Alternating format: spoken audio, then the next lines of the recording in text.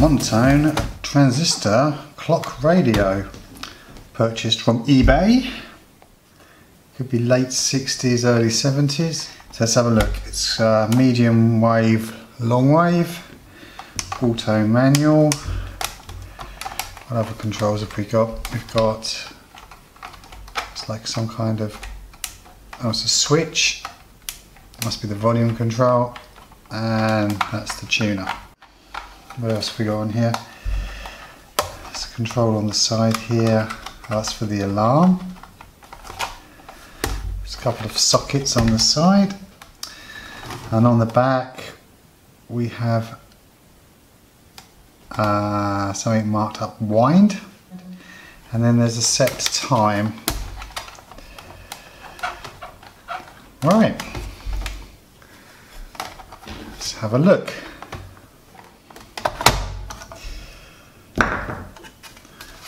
Have a circuit diagram. Might take a photograph of that and try and blow that up if we get down to a point at which we need to go through the circuit. It says 9 volt down there. It's 2 band, long wave, medium wave, and it's got 6 RF and 6 AF transistors and 1 diode. Right, let's put that aside. Initial look inside then. It says PP6 9 volt ever ready battery or equivalent. Okay, first job of course is to photograph this in case any of these cables come off during the pulling it around, because these are very, very fine and it'll be very difficult to try and work out where they went to.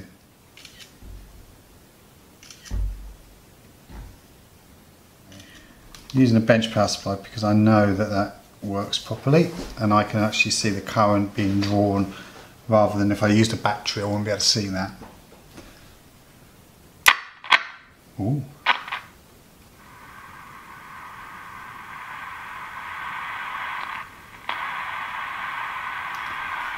Well, it's coughed into life.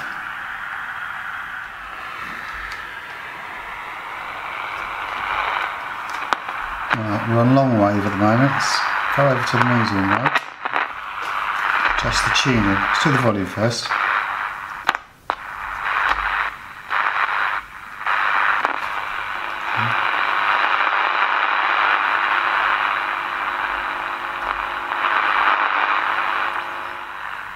So it's not picking anything up on the medium wave at all.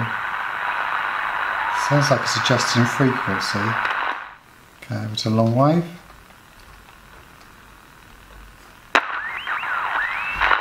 Something not quite right on this switch here. Okay, it's not picking any stations up, so let's start the dismantling.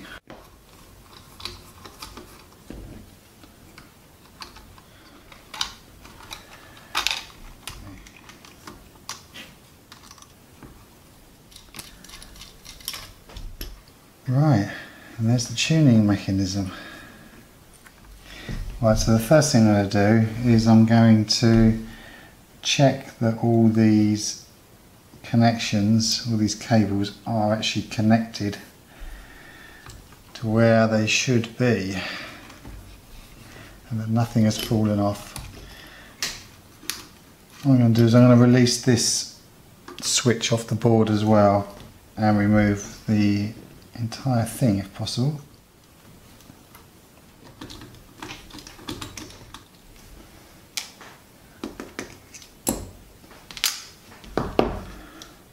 Should release the speaker now.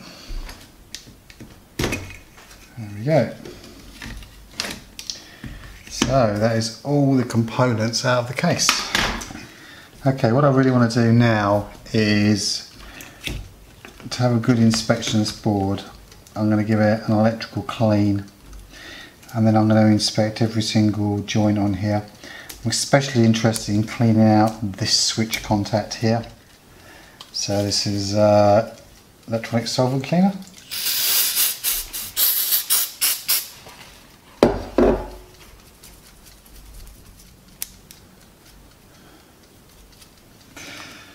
The other item that was really ropey was the actual potentiometer on this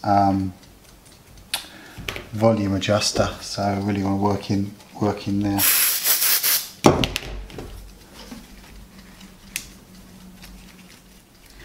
This when you remove all the grime as well as removing a lot of electrical contamination or potential problems. You get a chance to see the board properly as well. Just going to remove where we've got contamination between the tracks. What I'm going to re-dab the solder in a number of places that I'm not very happy with, and then I'll move on to looking at the individual components. The ones I have the biggest concern with this being 50 whatever years old, is the electrolytic capacitors. We've got quite a number of them here.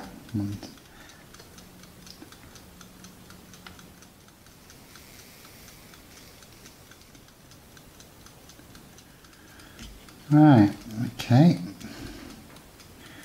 Let's give it a little try, and then we'll move on to looking at some of the components. Just reconnected the battery just to have a little check. No major difference. If I try adjusting some of these, it's having an effect on the circuit.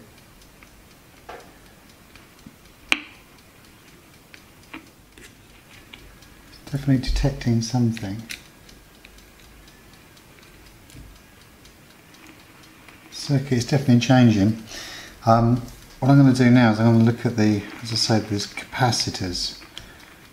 That's my first major concern. I think to do that properly I'm going to desolder them from the board and check. Positive is up towards the aerial.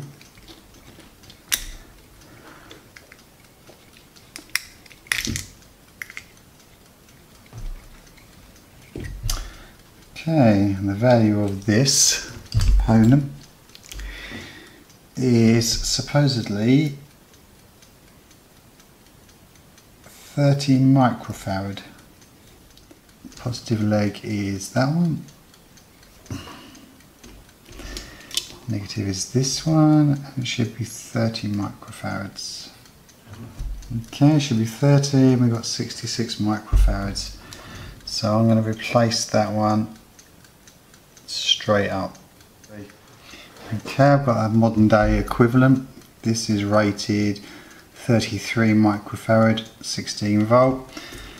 Let's just put the test meter on it, just to show how this should work. Should be 33, we've got 36.7, so that's not bad.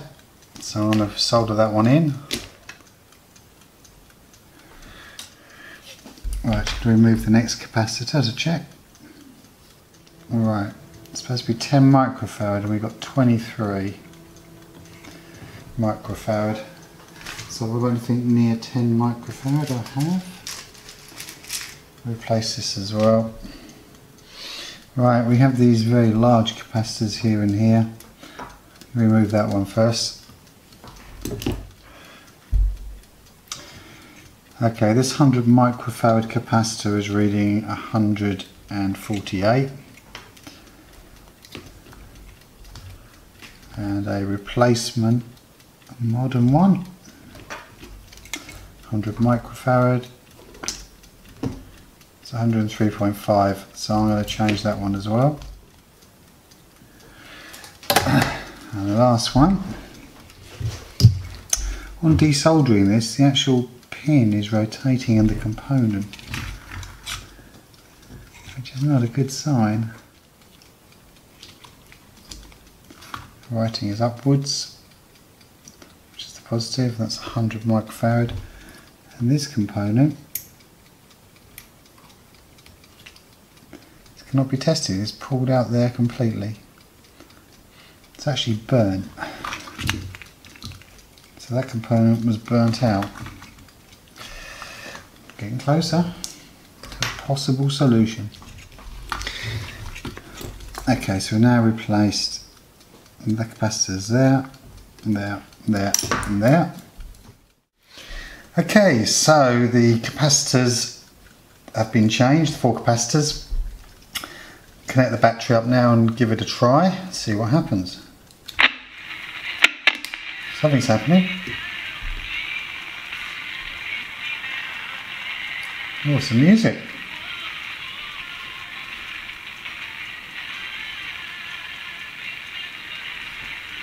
Try tuning it a little bit.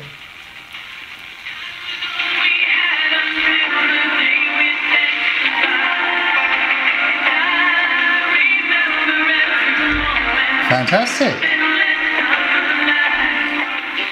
Roadworks going west at Palmer's Sports Centre. Public transport running to time, which is good. BBC 6 travel with me, Sadie 9 in half an hour. Let's try and tune these a little bit, see what happens. Which I would say get your calls in now for that one. BBC Essex. 10 jobs on BBC Essex. These are the long wave ones. If you need a new job, this is the time to be listening.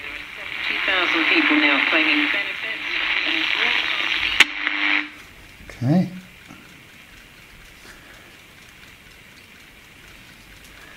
I'm not sure if I'm going to get any signal in here with this long wave. Something very faint there.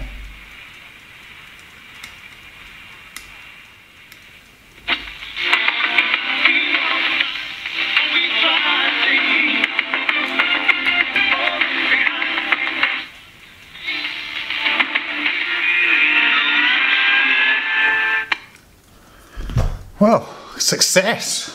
Excellent.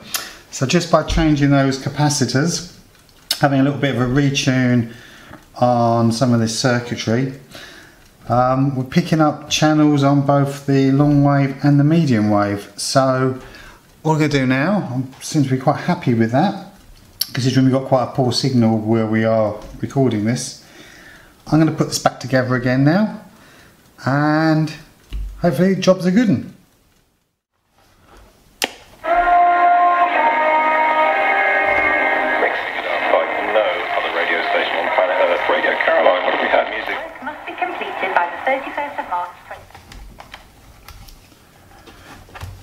So there we have it. We have a completed clock radio back to working condition. I hope you found this video interesting, and see you again next time.